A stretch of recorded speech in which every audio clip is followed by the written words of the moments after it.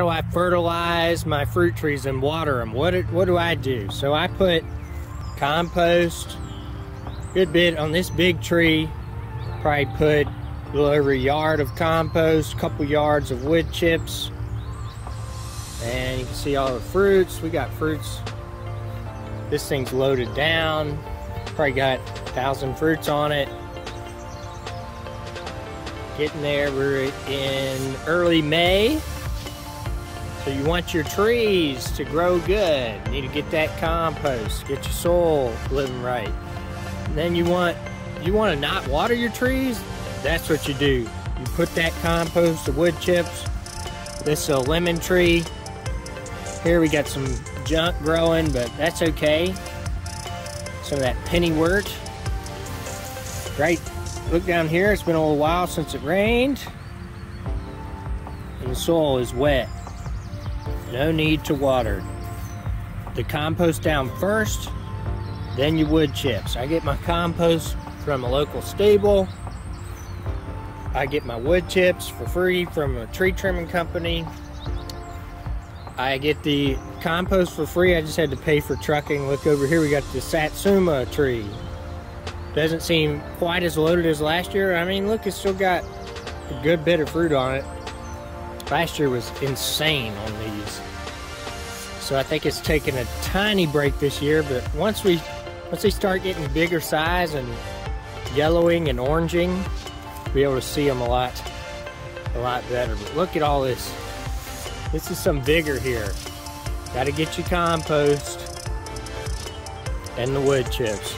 And then I don't really water anything. I installed some irrigation on some of my fruit trees, and I've just turned them off because the compost and the wood chips really works. Put you a couple inch layer and put it out all the way to the edge of the canopy, and then of the compost, and then put your wood chips. If you can get that another 4 inches thick and keep adding wood chips every year, you can add some compost with that. That compost combined with the wood chips is going to balance out pH, because they're both more so on the extreme side, and together it balances it out. It helps the wood chips break down better. The wood chips pull a little bit of nitrogen just from the very top section of the soil, so that helps prevent weeds from popping up. It doesn't prevent everything, as you can see, but it's a lot less weeds. Here's another little lemon tree right here. We're back to that orange tree. See, it still has that pennywort stuff that just kind of takes over in the wood chip areas. Here we got a fig tree. Same thing. This is a brown turkey fig, but have gotten no fruit out of this. This has been about 3 years. We planted some different varieties, LSU Purple, Celeste, and those put out fruit like the first year. This brown turkey, it grows very well, but it just doesn't put out the fruit like the other ones do. Maybe it needs more time. Me personally, I would advise not to pick this variety. Also, right here on the compost, look at that lettuce growing. To zoom out to get the whole tree, these are just ginormous. These are 2 satsumas, and then go through the forest here. Back to this lemon tree. Look at that lemon tree. It's planted at the same time as this one, but this one has just done a lot better. I believe it is because of the sun.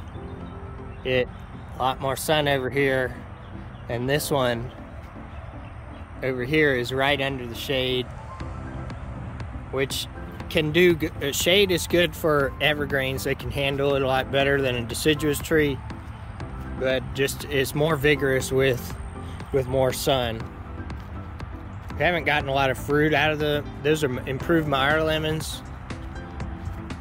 And these sweet oranges didn't do so good last year, but the year before they did great. It seems maybe almost every other year. We haven't been doing the fertilizer for that many years. These trees have been here a long time. They were neglected before. The previous owners let the rootstocks grow way out on these. You can see through the forest here. Look at that. I need to pick off. This rootstock is growing out. Pick off all of these from the rootstock. Ouchie, that has got thorns on it. This is a trifoliate orange rootstock. It's got these horrible thorns on it. The fruit is no good.